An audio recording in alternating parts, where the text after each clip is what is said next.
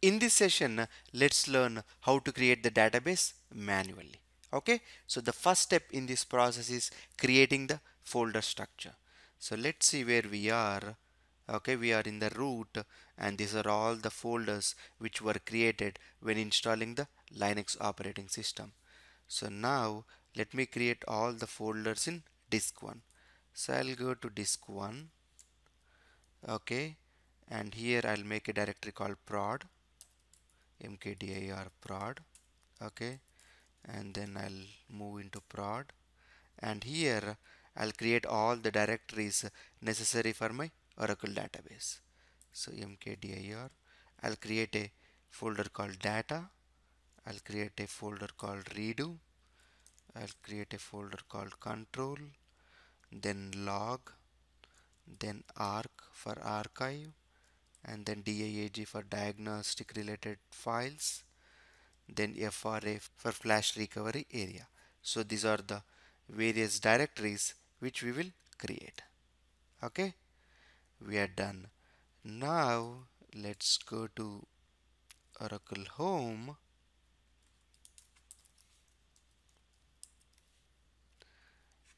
DBS folder. Okay, and this is where we will create our parameter file. Okay, whenever Oracle database is started, one of the first thing it needs to do is read the database initialization parameter file. This parameter file, or init.ora file, is created by the DBA and defines the overall instance configuration, such as how much memory should be allocated to the instance, the file location, and the internal optimization parameters. One of the important initialization parameter which is defined in this parameter file is memory underscore target. Memory underscore target is used to provide the total size of your PGA and SGA memory. Okay, whenever you specify the size, Oracle 11g automatically manages the space. So that means you just mention one parameter called memory underscore target. It appropriately allocates the memory required for the SGA and PGA. So that means it kind of does the automatic sizing for you. If SGA requires more memory, it allocates to that. If PGA requires more memory, it allocates to that. So in that way, memory target acts as a very good parameter in the parameter file. Now let's go ahead and create this file. Okay, so vi, and I'm calling my parameter file as init, and then the database name prod.ora. Okay, here let me mention all the initialization parameters. So the first parameter is db underscore name.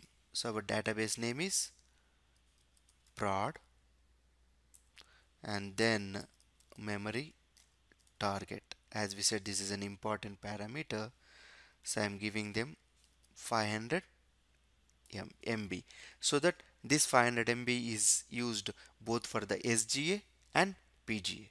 And now let's mention the control files equal to, let's mention two control files, so that even if one control file is lost, we have another control file as a backup. So I will do that in disk1 slash prod slash control. Okay, and let me give the control as control01.ctl single quotations comma, and let me give the second one, disk1 slash prod slash control slash control02.ctl, and let me close that. And now let me give the diagnostic destination, diagnostic equal to single quotations, I'll give that in disk1 slash prod slash diag. This is where all the diagnostic information is stored.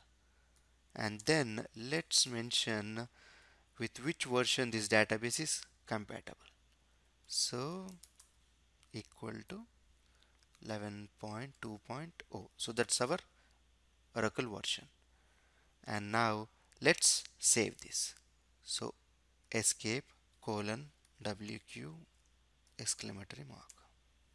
Okay, we have successfully created the parameter file. So now let's create a SQL script which is used for the database creation. Okay, so vidb creation.sql. You can call whatever you want. I just called it as dbcreation.sql.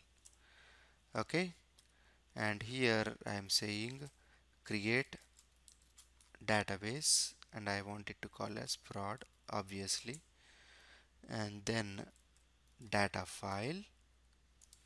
So we want the data file to be in disk1 prod data, and I want it to be called as system.dbf. I want to define this size as 300 and I want to mention as auto extend on. Okay, and then I'll define the sysaux data file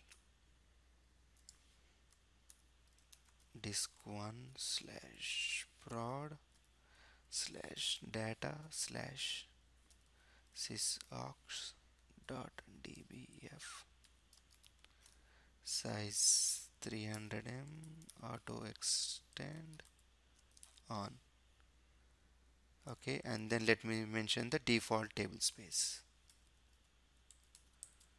Default table space user underscore data, that's the table space name, and then the data file slash disk1 slash prod slash data user 01 dot dbf, and let me mention the size as 500 okay, and then let's mention the undo table space, and it is called as undo tbs, and the data file slash disk1 slash prod slash data slash undo tbs dot dbf, and then let me mention the size of 100. And now let me mention the log file. Okay, so we need to mention this log file in groups, and we need to have at least 2 log files. Okay, so group 1 single quotations slash disk1 slash prod slash redo1 dot rdo, and we want to mention as size 100 comma group 2 disk1 slash prod slash redo 2 dot rdo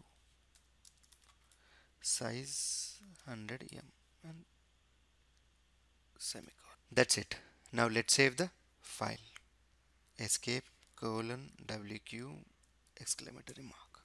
Now let's log into Oracle and create the database.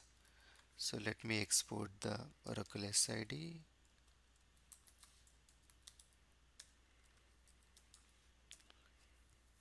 and then SQL plus slash as. Okay, we have logged into Oracle and we have connected to an idle instance. Now let's start up the database. Startup, we will do it in no mount because we are creating the database now. No mount. So Oracle instance has started. So now let's create the database. So let's call that script. So it is in u01 slash app slash oracle slash product slash 11.2.0 slash dbs slash db creation. So this is where our db creation script is there. We will use this script to create the database.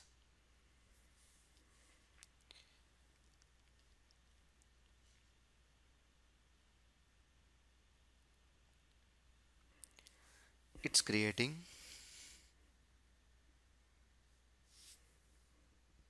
It takes some time because it's creating the database. Database successfully created.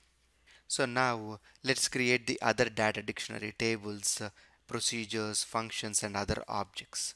Okay. So for that we need to run three scripts. So let's go ahead and run that. So since they are present in Oracle Home, I'll use the value dollar Oracle Home because we have already set this value slash rdbms slash admin slash catalog dot sql.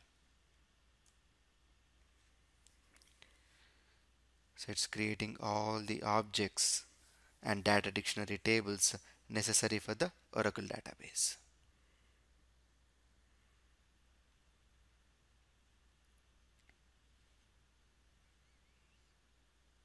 Okay, all the necessary data dictionary tables are created. Now let's run the second script.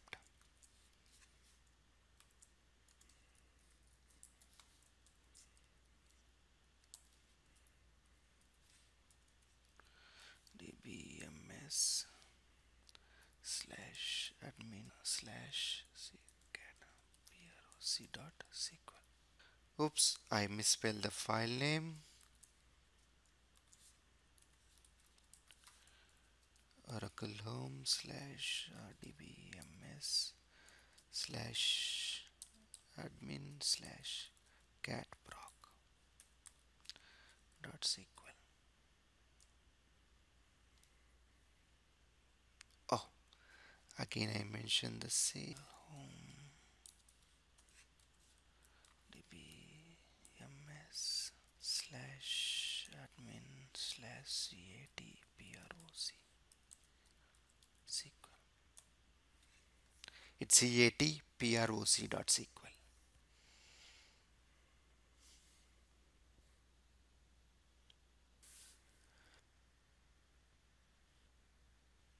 It's taking a while to create all the objects, mostly the packages, functions and procedures. Okay, that procedure is completed. So now let's run the final one. At the rate dollar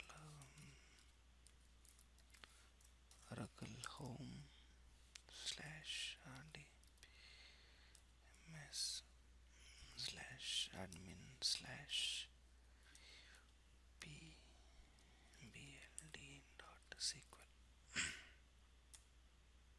Oops, I mentioned a wrong location.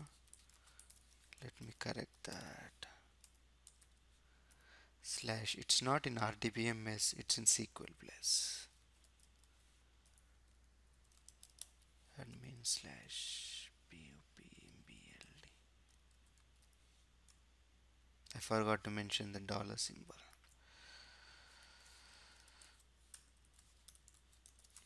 Oracle Home slash SQL plus slash admin slash pupbld. Okay, successfully completed.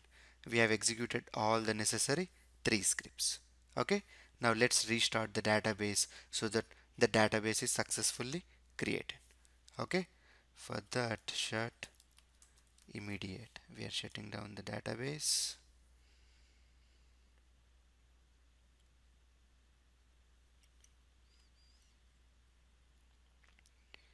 It's closed, it's dismounted, and it shut down.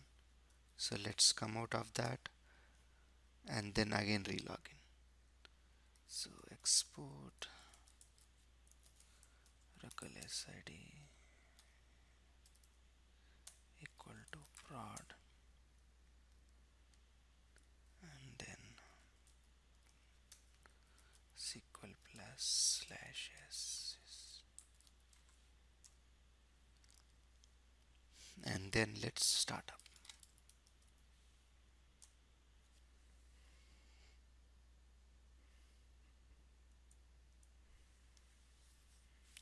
The Oracle instance is started, database is mounted, and database is opened.